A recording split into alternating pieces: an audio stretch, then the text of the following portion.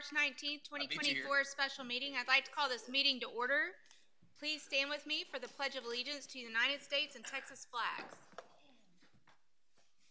I pledge allegiance to the flag of the United States of America and to the republic for which it stands, one nation, under God, indivisible, with liberty and justice for all. Honor the Texas flag.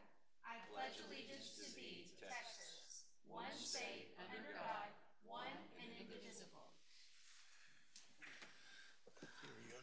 I am. I'm not feeling my Ms. best Alcantar, are there any public comments? All right. The board will now go into a closed meeting as authorized by the Texas Open Meetings Act under the Texas Government Code sections listed on our agenda.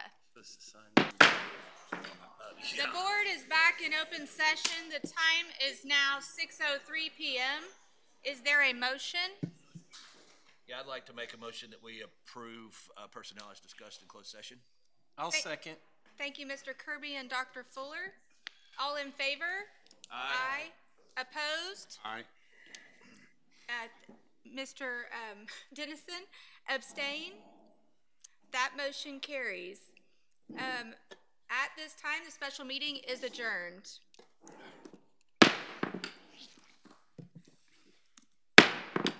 I'd like to call to order the March 19th, 2024 regular meeting. Please stand with me for the invocation and pledge of allegiance to the United States and Texas flags.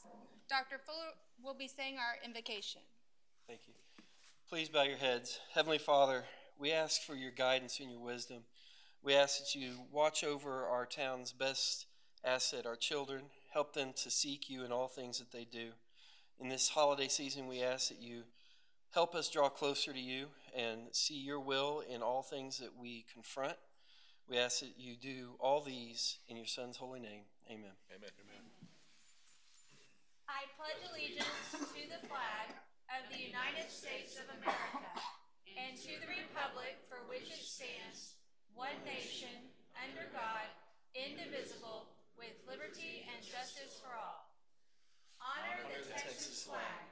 I pledge allegiance to thee, Texas, one state, under God, one and indivisible.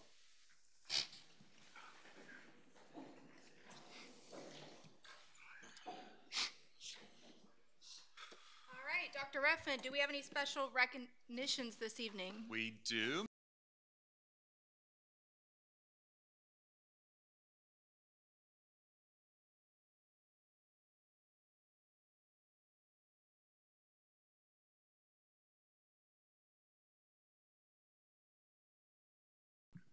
So exciting to have all the students come and show off all the ways that they excel and all the interests that they have. Just makes our job, shows us that the decisions we're making affect those kids, and I just love seeing all of that. Ms. Alcantar, are there any public comments? All right. Moving on to consent agenda. Is anyone interested in pulling a consent agenda item? No? All right. If there's none, does anybody would have a motion? I'll motion to approve consent agenda as presented. Thank you, Dr. Fuller. Second from Mr. Wynn. All in favor? Aye. Opposed? Abstain? That motion carries. All right. Moving on to action items. 6A, technology purchase over $50,000. Dr. Ruffin. I feel like this is our monthly technology purchase over $50,000 with so much, construction and things happen with the bond. So go ahead, Ms. Davis, talk us through A and B, please. So action item A is for our 3-year contract for our internet services and our WAN services. This goes through E-rate, which we get 60% back through the federal government. So this is kind of saving us a little bit of money because we're not having to pay for it outright. It's a bear contract, so we'll prepay it and then we will get it back in August, September when we submit all of our bills for the year. This contract goes into effect July 1st, and since we are adding a new campus and we'll be adding the CTE building to this, I opted to do a 5-year contract to save us a little bit of money on our monthly. The other piece of this is that it applies FCC fees to this. So right now our bill is roughly about $246,000. We're hoping that this drops it down a little bit, going to a 5-year contract to save us money with those added FCC bills. So this is a E-rate approval for our Form 471 to use E-rate funds. All right, are there any questions? Don't know enough to ask a question. Linda? Okay, no questions. Is there a motion? I'll make a motion to approve the consent agenda, the action item as presented. All right, thank you, Mr. Robb. Is there a second? I'll second. Thank you, Ms. Porton. All in favor? Aye. Opposed? Abstain? That motion carries. But you're staying around, right? I am. I might be coming back, because if you noticed, for repairs. Might be no, our action item B is for our Microsoft licensing. This is an annual renewal instead of a contract. So this is a purchase. Actually, it went down this year because Microsoft restructured their licensing once again. So it is a little bit cheaper, but we are adding Teams calling to this, so that way our administrators can call from their cell phones. And it doesn't actually show up their cell phone number, so it actually shows up a district number. And so that's just the added cost, but it did go down in funds overall. Any questions? No questions? All right. Is there a motion to approve the technology purchase over $50,000 for Microsoft software licensing subscription agreement? I'll make a motion to approve the purchase of Microsoft license subscription agreement from SHI. Thank you, Ms. Porton. Is there a second? Second. Thank you, Mr. Nguyen. All in favor? Aye. Opposed? Abstain? That motion carries. Moving on to 6C, guaranteed maximum price number 2 for package D for Montgomery High School renovations. Dr. Ruffin? Mr. Lynn? Yeah, good evening.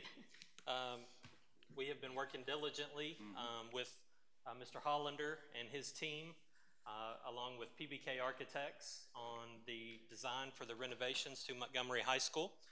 Stewart Builders, the contractor, has completed the bidding process, and so we're here tonight to ask you to approve the guaranteed maximum price.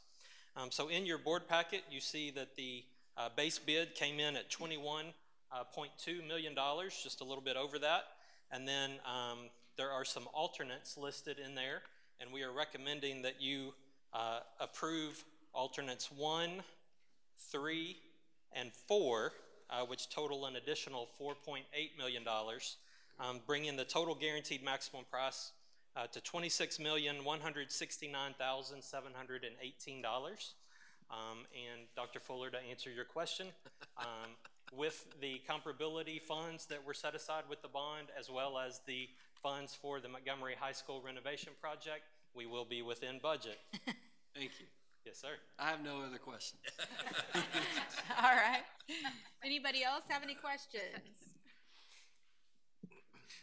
All right. Is there a motion to approve the guaranteed maximum price number 2 for package D MHS renovations? I'll make a motion to approve. Thank you, Mr. Robb. Is there a second? Thank you, Mr. Kirby. All in favor? Aye. Opposed? Abstain?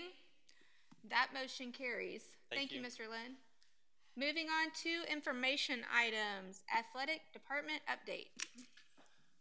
Coach Hurt's here to give us our annual update on the athletic department. Well, I always love to talk about Montgomery ISD athletics. You know, it's something that we've excelled at throughout the years. My 30th year here, and you know, one thing that's always been very important to me to be proud of who I work for and who I work with. And I can say, for my 30 years, that's always been a constant in my professional life. I appreciate y'all letting me talk to you about what we do in Montgomery ISD athletics. You'll see the first, our mission and philosophy. Dynamic athletic department, we feel like it's very important for student athletes and the students' development, their educational development. You know, we're very focused on creating positive habits and attitudes We feel like we function as a integral part of the total curriculum for our schools. We develop positive relationships, self-confidence, and servant leadership. The latter being something that I really think our coaching staff does a great job at working with our young men and women. And of course, we always, in Montgomery ISD athletics, there's students first and there's athletes second. That's a non-negotiable thing with us. We tell our coaches, your teachers first, your coaches second. That's just the way it is. You know, you come to work here, everything's in the brochure. Now let's get down to it. At each high school, we offer 18 sports with 43 teams. About 45.3% of our student body participates with our athletic groups. At the junior high, we offer 14 sports, 36 teams, and about 44.8 participate. Please bear in mind that there are only 2 sports that the kids choose us. That's football and track. Everything else, we choose you. It's that way. It's kind of gone that way. It's in most schools like that. But we're very proud that we try to keep the maximum amount of kids that we can in our athletic programs. Academic achievement, again, they're student first. We had 123 student athletes receive academic all-district. We had 31 students receive academic all-state. Very proud of that. We're just as proud of that as we are the kids that we had all-state. I wanted to touch on one thing. You know, we talk about positive relationships, servant leadership. Both our football programs were nominated by the Houston chapter of officials, that's saying something, for the Sportsmanship Award. And I want a big shout out to both Grant and Pat for, you know, conducting themselves in a manner that would have both our schools headed to the, going to the Houston Touchdown Club award ceremonies for sportsmanship. We're good sports. Now we'll knock your block off. We're going to fight. We're going to compete. You know, you know, we're going to get after it, but, you know, we know how to handle it and how to stay within the rules. And I compliment both those teams for receiving a finalist award. Some of the achievements, I have to talk about our achievement. MHS volleyball reached a regional tournament this year. It was very satisfying. Stormy Champion, an MHS graduate, led them. She came to us 2 years ago. She's done a phenomenal job. Matter of fact, we played Brenham in the playoffs, and it kind of harkened me back to the days. Again, I've been here a long time. Everybody knows that. Of the old rivalry where we had to literally, you know, keep everybody in the stands. But it was always done in the right way, in the spirit of sportsmanship. Both schools. I want to compliment Brenham also on that. It was a very exciting game, and I was very proud of what those girls have done. Our girls basketball team qualified for the playoffs. I want to compliment Coach Savoy. You know, he came to us. We were struggling. I knew he was the guy. MHS graduate, by the way.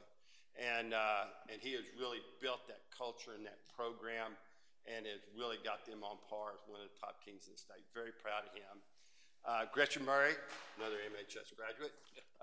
Team tennis qualified for the state playoffs. Again, Gretchen came in. We were struggling there. She has really grown as a coach. I'm so proud of her. I'm proud of Brandy Chapman and Wilkinson, and Grant Cooper for helping her develop, along with Noah's campus administration, developing such a fine coach. And then our MHS swim team qualified 4 swimmers to go to the state swim and dive meet. Achievements over at Lake Creek volleyball reached the area round in the playoffs, lost a tough game, really thought they were going to do that. James Maurer led our team tennis to District 25 a championship and reached the quarterfinals for the 2nd year in a row. James does a wonderful job, one of the best people you'll ever meet. Our Lake Creek boys and girls, Kevin Spruill, I call him the Pied Piper of cross country and track. He does such a phenomenal job recruiting, keeping the kids in the program, developing them. Both teams reached the regional meet, and they had 2 runners qualified for state. And for the 2nd year in a row, our Lake Creek football team went 12-1, were district champions, and reached the state regional round, and they lost a heartbreaker to eventual state champion Port Neches Grove, who happens to be in our district for the next 2 years. So that should be a great district football game to go to. Scott Peak, in his first year, did something for the first time at Lake Creek High School, won the district championship. Very proud of him. Took a team that really gelled. They really played hard. I was very proud of them. Sarah Simmons won the district championship and reached the quarterfinal round. I really thought she was going to make that regional tournament. I mean, I could just feel it. But they lost a tough one. Lake Creek Swim reached the state tournament, sent 12 swimmers, 2 divers, and Julie Moon is the Class 5A female state champion diver who did a phenomenal job. You know, it's split into 2 things, and they stopped the swim meet, and everybody focuses over there at the diving pool, and she just nailed it. I mean, she had 5 dives, and she just, you know, it's really neat to see a young person have that opportunity, seize it, and excel in it. You know, I tell people all the time, that's why most of us get into coaching, you know, for that moment. And I'm so proud of her. And of course, we had Coach Kennedy in football, Coach Simmons in girls basketball, and Coach Peak in boys basketball. Were all selected District 25A Coach of the Year. As of March 2024, there are 33 MISD student athletes that will continue into college, their academic and their athletic career. I think it's an excellent return on our investment. I think we do an outstanding job of investing in the things to help our kids be the best player that God gave them the talent for, and maybe a little bit more. And our coaches do a great job. School safety, most people don't realize that. We host 745 events in about 170 days. So if you do the math, we're hosting 4 to 5 events just about every week, or 10 actually. Working with Chief and the MISD Police Department, which I cannot tell you what a great job they do. I mean, they are fantastic. And we don't have many problems. When we do, they are there. And it is such a joy to work with them. And I have to shout out to our campus administration. I'm not going to name the APs, but our 4 principals, Ms. Chapman, Mr. Whitehead, Mr. Williams, and Noah, Mr. Hollander. Fantastic. They are so good. We are truly a partnership in making sure that our kids act right, that our stands act right, and that we're ready to go. And I just can't tell you what a wonderful thing it is for an athletic director to work with these fine professionals. And then, of course, we are continuing to inform our parents and students that we have a zero tolerance policy regarding hazing and bullying. In partnership with finance, Ben, where are you, money man? That's my guy right here. They have really helped us as far as improving the accounting processes for the funds. You know, 745 events, you know, believe it or not, that's a pretty fair piece of change. I know Ben wants me to get more in there, and we're trying. But anyway, it's been wonderful. He's done a great job with me, helping me forecast for our future budgets. I have regular meetings. You know, I talk to Joe more than he really wants me to talk to him. Head of maintenance, and Spencer Ferguson, my head of athletic maintenance guy. We are constantly going over our grounds, making sure they're well kept, they're, you know, well monitored. And then, of course, campus athletic administration, my campus athletic coordinators. I'm always meeting with them, making sure that we're following our financial policies as set by Ben and his department. As far as human capital, you know, I have a lot of intentional messages. I'm not a big formal send this out kind of guy. I have a lot of one-on-one conversations, you know, a lot of those things, and continuing to ensure that we have a culture like it's always been here through my tenure as a coach and athletic director. This is a place where a coach wants to go. We got great kids, we got great coaches, we got great campus administration, we get great support from central office. This is a place where you want to go and raise your family. Again, all 3 of my kids are Montgomery High School graduates. Can't think of a better place you would want to raise a family. And that is something that we are continually working on. That's a day-by-day process. And then, of course, I meet with them to talk about the status of our staff. You know, this is a human capital game. People get unhappy. People get their feelings hurt. People don't understand. Our job is to make them understand that, hey, we're here for you. We're supporting you. Can't say yes all the time, but we're here for you. Communication and service, we really work hard at providing, you know, appropriate responses and timely responses to any questions that our community has. You know, a lot of people don't understand the UIL. A lot of coaches don't understand the UIL. They're hard to understand. They got a tough job. That's our job. We get out there and we make sure. The reason why we have to do things, this is why. Whether it's TEA, state law, or UIL, this is why we do the way we have to do it. So we are constantly, and I have to give a great shout out to Lori Poland and Jill Shaw. I can't tell you, they deal with so much, and they are so good at what they do. I just can't heap enough praise on them. They're tremendous. Because Joe Kennard, Joe's great, been here a long time. We've got a great working relationship. We always see eye to eye on things. Like who's going to pay for what, but we always work it out. And then the last thing, as far as communication, every head coach is required to have a preseason meeting. And this meeting is to lay out, this is the way it is. This is how we're going to act in the stand. This is what our kid's going to do. There's going to be conflict. Whether you like it or not, in athletics, there's going to be conflict. How are we going to resolve this conflict in the most humane and proper way? And this is things that we have to do. And then, of course, when our kids sometimes do make a mistake, we go over to extracurricular discipline code for it with them so they have a clear understanding walking into it. Hey, this is what, it's kind of like when I coach baseball. Don't plan a spring break trip. We're going to play during spring break, so don't do it. And we're going to be in the playoffs, so don't schedule a trip in May because our goal is to get the state tournament. We're going to get there, so just block it out. Go sometime late in June. And that's what our coaches do a great job of communicating with our parent group. So that's kind of an overview of what we do in athletics, and I will happily answer any questions to the best of my ability. Any questions? Good stuff. No? Okay. You owe me $2, Chris. I think you covered it. Thank you. Thank you so much. All right. Well, I think we are to the end of our agenda. The time is now. This meeting is adjourned.